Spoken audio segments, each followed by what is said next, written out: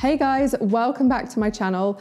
Over the next few weeks, we're gonna be diving into a food styling series. So we're gonna kick off with my favorite food styling tools, and then I've got 4 different food styling tutorials coming up for you. So today we're gonna jump into my favorite tools. These are all things that I use all the time, and they're super budget friendly, easy to get hold of, and really useful. I've also created a free food styling toolkit, which you can download from the description. So without further ado, let's jump into the first tool. So the first tool that we're going to talk about are some trusty culinary tweezers. Now I have 2 pairs, one which are straight, just straight tweezers, and the other ones with an offset. And I use both of these all the time. These are so useful when you've got fiddly things to place, or you've got things like delicate herbs or leaves or salad that when you touch them too much with your hands, they're gonna get too warm, they're gonna start to wilt, they're gonna lose their shape, or you're just gonna disturb something else on the dish while you're putting that garnish on. So I use these tweezers all the time. I love the fact that they're quite long and they're really easy to maneuver and get things sort of really specifically placed. So that's definitely something I recommend you have on hand all the time. So typically I reach for the straight ones when I've just got something that I need to move or put onto a dish. They're just really easy to use. They almost feel like an extension of your own hand. And then typically I'll reach for the offset ones when I've got something with a bit more of an awkward angle, or there's something underneath something that I want to move. So if I'm styling something like a salad with lots of layers, I might want to use these to get sort of in or tuck something in. So these are really useful for those dishes where I just don't want to disturb something, but I need to get inside. Okay, so next up we have some metal cocktail sticks. So I have about 6 of these. I've got 3 gold ones and 3 silver ones. And I use these not only as replacements for wooden cocktail sticks when I'm actually doing a drink shoot, because I find like a garnish on a metal cocktail stick, it always looks better than a wooden one.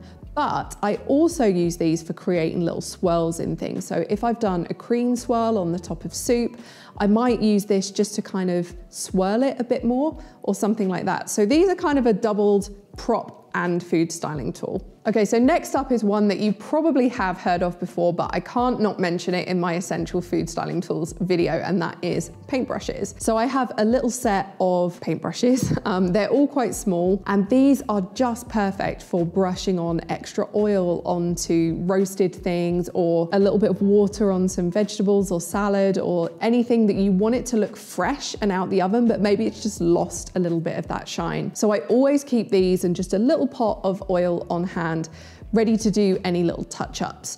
I also use these for things like adding a salad dressing to a salad. So if I'm shooting a salad that has some herbs in it, I might want to even use the brush to kind of deliberately add a few of those little pieces onto parts of the dish where maybe it just hasn't fallen naturally, where the dressing has gone. So little set of paintbrushes, also an essential tool for you. Okay, next up is one that you may not have come across before, and that is this. So I live in Switzerland, and Maggi Würze is one of the most common things that you see around, but I do believe you can buy this all over the world. And if you can't, it's basically a browning liquid. So whatever the equivalent in your country is, that is what this is. So I use this to create stand-ins of almost anything brown. So whether that is tea, coffee, whiskey, champagne, soup broth, you name it, if it's brown, you can create a stand-in with this. And I use it all the time when I'm setting up the lighting, like pre-lighting for a shot. I'm doing a test shoot with my props and I want to see how my final dish is going to look, but I don't want to actually shoot the dish yet. So this, I use it all the time. So I basically just add a few drops to water and adjust the amount that I'm adding depending on what it is that I'm shooting. Okay, next up we have makeup sponges. So no, I do not use these ones to do my makeup. These are the very basic, like foamy kind, like not the best quality, but what they are really useful for is cutting and using to prop up things on your set that just aren't playing ball. Like, you know how it is when you have something on a dish and it keeps rolling over, or it's just not sitting right, and you think, oh, if there was just something underneath it, it would be perfect. So that's where these come in. So I keep these on hand with a pair of scissors and I cut off basically however much I need. Often just a small amount is fine. So a couple of these will last me a really long time. So I can just pop a little bit under something so it's hidden, and then everything on the dish is sitting exactly how I want it to. Okay, next up we have Blutack or white tack or putty, whatever you call it. Basically this stuff that you buy from a stationery store that normally you would use for, you know, pinning up a piece of paper on a wall. But this is so useful for, similar to the makeup sponges, things that don't want to stay where they want to, but where a makeup sponge or something like that isn't practical. So often if I'm doing things like balancing a pair of chopsticks on the side of a bowl, just adding a couple of tiny little spots of this underneath is just going to mean they're going to stay, they're not going to roll off. I can really play around with the position and get it precise and just know that it's going to stay where I want it to. It's also great for any other kinds of utensils that you might be putting around your set. Also for styling napkins, if you've got a particular fold that you want to keep exactly where it is, pop a piece of this in and kind of stick it and you'll get that really nice flowy fold without relying on it just lying perfectly, which we all know they never do. Okay, next I have a couple of very small mister spray bottles. So these spray a really fine mist. And I normally have two of these on hand. One with just plain water, which is great for just spraying on salads, vegetables, anything that's just looking a little bit tired. Sometimes I even just spray it on the garnishes that I've got to the side, just to make sure that they're staying nice and fresh before I need them. And then in the other bottle, I will have a 50-50 mix of glycerin and water.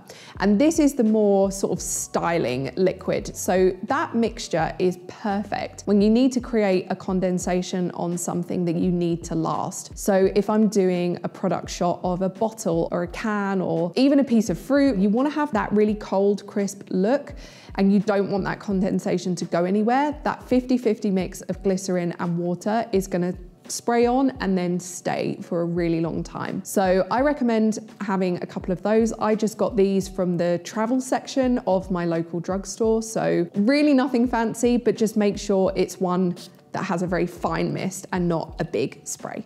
And last up is not really a food styling tool, but more my storage method for them. So I always want these tools to be easily accessible, right on hand when I'm in the studio. I need to bring them with me quickly wherever I need them. So I have a little wheelie cart that I got from IKEA. It has 3 different levels and a lid on top, so I can kind of pull out what I need and have it on the top, and I can just wheel it around with me. Like, it's so convenient, it's lightweight, it's a fun color, which is a bonus. I just find having this stocked at all times with all these tools and any sort of other little essentials like salt and pepper, a bit of oil, things that I just want to have on hand quickly, it's really handy. So that is my list of my favorite top food styling tools. Do let me know in the comments which one you think you might like to try, or your favorite food styling tool if you have something else. Don't forget to download your free food styling toolkit. The link is down in the description. Like this video if you liked it, and I will see you next week for our first food styling tutorial.